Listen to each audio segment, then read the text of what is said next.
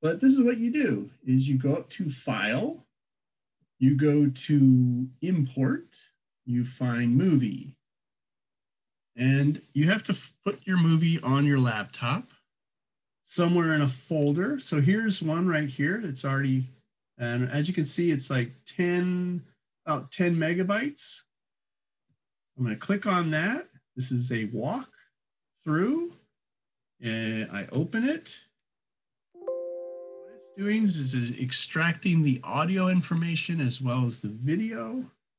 And it takes a while. This is like I said, this is this is probably like your average video file here. So it's going to take a little while to render out. Goal here is to make sure you're sending a file that's under like 20 megs, pretty good, but nothing over like 150 or something like that.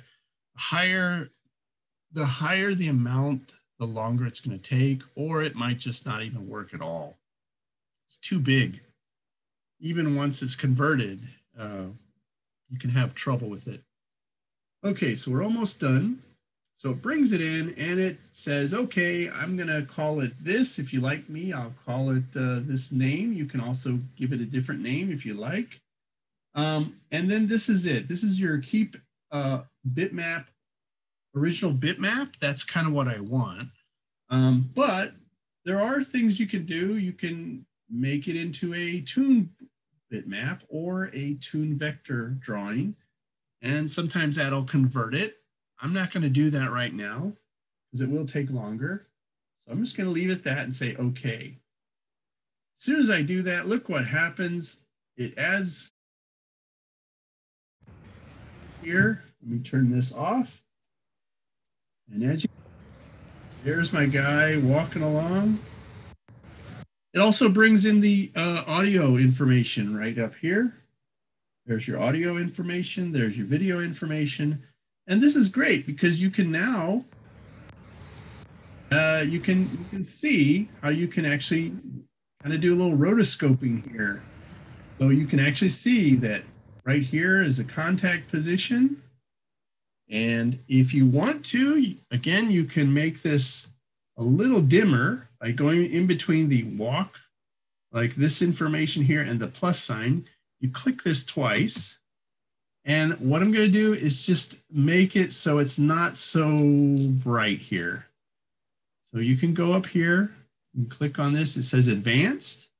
You click that tab and you see it says opacity 100. I'm going to make this like 40%. Say there, and look what happens. Maybe that's a little too much. So let's just make it 60. There we go. Now I can see some detail. And then you close it. And now if you have a different layer, I'm just going to go ahead and make a layer. So I'm going to go up here.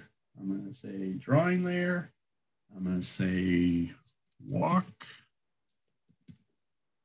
I'm going to say add and close. It places it right on top. That's great.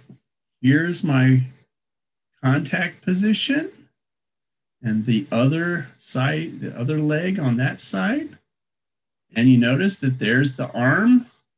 So we're doing this. There's the head. Just kind of following this, putting some little details like that and that. That's about it.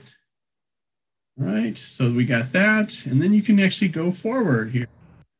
See where that midpoint is. About here looks like a good midpoint. This is his passing position here. There's his arms. Like a sweater here like that. Again, this is on the other side of his body. Okay. So now you can see how many frames did it take to get from here to here, and you can count. This is all on one, so every single frame is going to be different, right?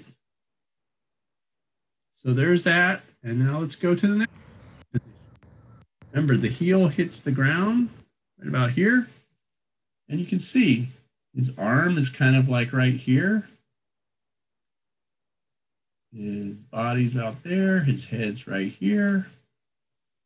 His leg is front. kind of curving out this way. There's the heel and the toe. Heel and toe. There you go. And that other arm is kind of like right in here. So there you go. Boom, boom. So these would be my poses that I could do like a pose test. Now the thing is, I don't want to do all these drawings. The drawings here going from one key to the next. So there's the next key. You can see there's his head doing this kind of fast. His leg is the one in front. And that's the one in behind. So we got this one. We got the front leg. There's the next leg. So look at my timeline. Look at this. It took him 10 frames to get to here, 10 frames to there. So it's like 20 frames, almost 20 frames. Actually, if you look at the Animation Survival Kit book, Richard Williams discovers it's about 17 drawings takes one step if you're doing it on one. I'll put the third one in here. Here we go.